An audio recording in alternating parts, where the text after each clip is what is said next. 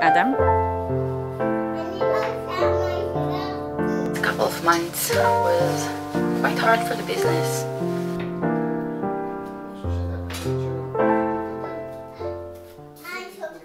So I went to IKEA yesterday to try and finish this project and buy a basket here, and it didn't have it. So instead I got new handles for this. I really like those, but these knobs are just, they're very cute, but they're very wobbly and they can't stay like this, and it's very annoying if you want to open. So I'm going to replace them.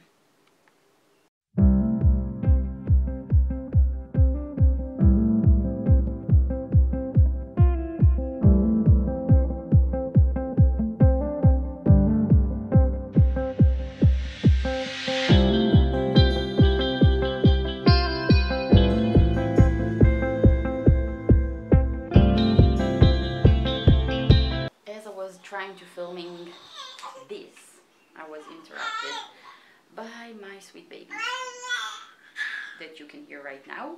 Lily, she's 4.5 months old, and this is why. Lily! Shh!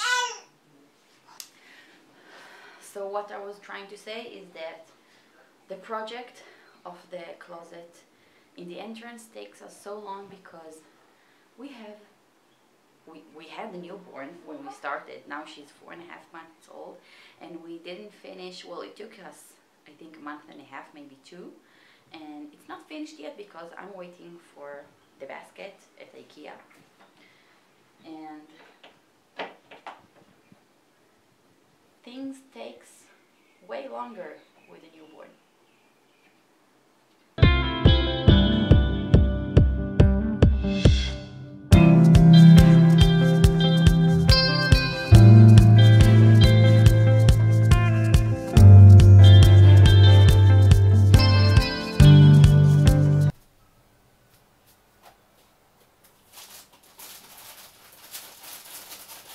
I'm giving each teacher, it's a gift from all the parents, and they're gonna get a nice cup, some cinnamon sticks.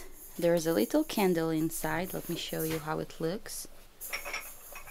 I have another one here. Cute little candle, and a tea towel. And they're also gonna get this beautiful handwritten card with a little gift card inside.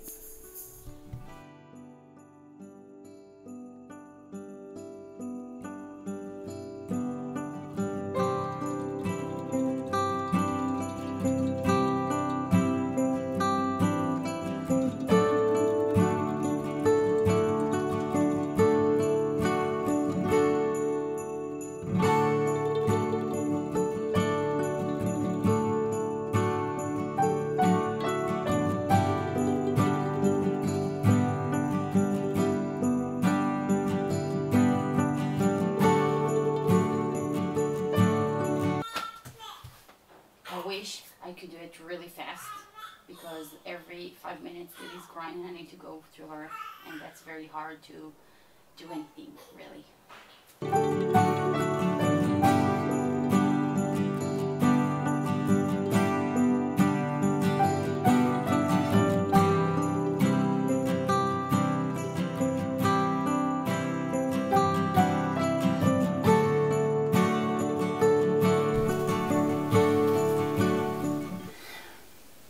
Yes, it is 9 p.m. Yes, it is 9 p.m. But I can't stand this mess any longer, and I'm gonna do something about it.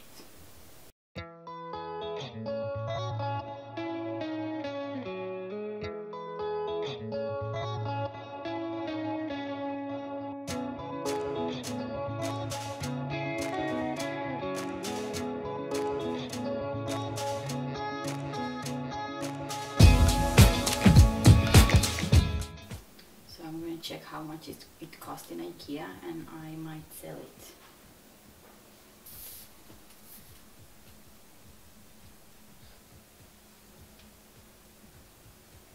Maybe I can sell it for 100 shekels.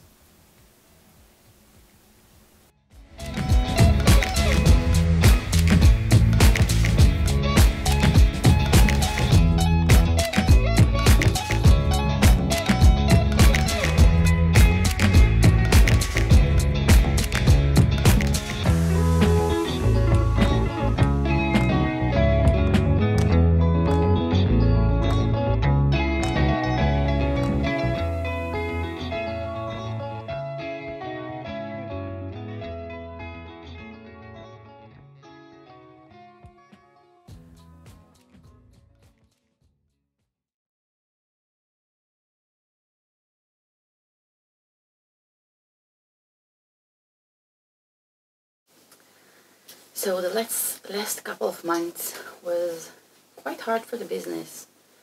When first COVID hit, I was a big success. Everything went really well, and all the people in quarantine looked for things to do, and they ordered lots of embroidery kits. And this is, I think this is an example for how much I believed in myself, and also for how much I thought people are going to find my business and everything's going to thrive, and everything did. And then the second part of COVID hit me, and not in a good way. Shipping prices went really up, both for me to import the things I'm making the embroidery kits with, and also to export, to ship to you guys. And also everything that's going on all over the world economically. People do need to buy bread and butter, but they don't need to buy embroidery kits. So yeah, and also I was pregnant, and also I had a baby. So I had a very busy year and also not so busy year, as you could see. These are all instructions for embroidery kits. So I do still have a very nice amount of stock that I'm trying to sell, and I'm doing all kinds of sales, so you can check that out in my description box. You can check out my shop. But I'm also saying goodbye to stuff I don't need anymore. I decided to take a break from embroidery, and I'm gonna focus on my kids for this year. I have a 4.5 months old baby and a 3 years old, and yeah, so this is why I'm organizing here.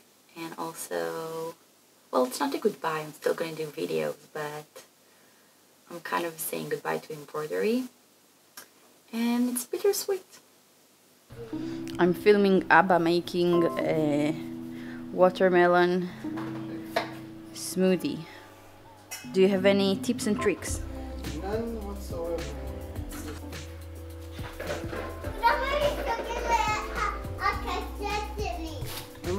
Adam?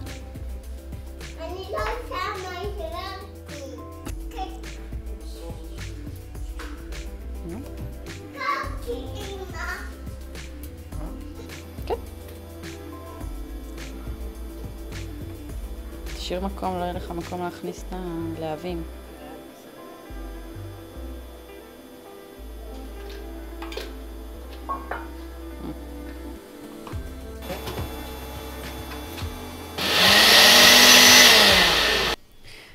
There is only one problem. The watermelon wasn't frozen, so it's not very much smoothie. It's just juice.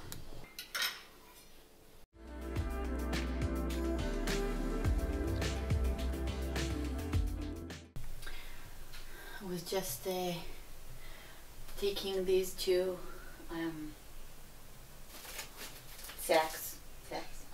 two bags outside, and then I got 2 more orders coming in, so I'm going to do that now. But look, how am I supposed to work here?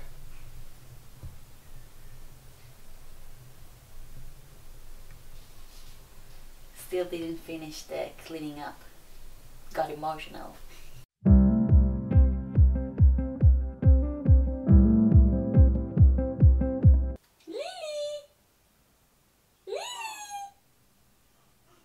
You need to push with your leg.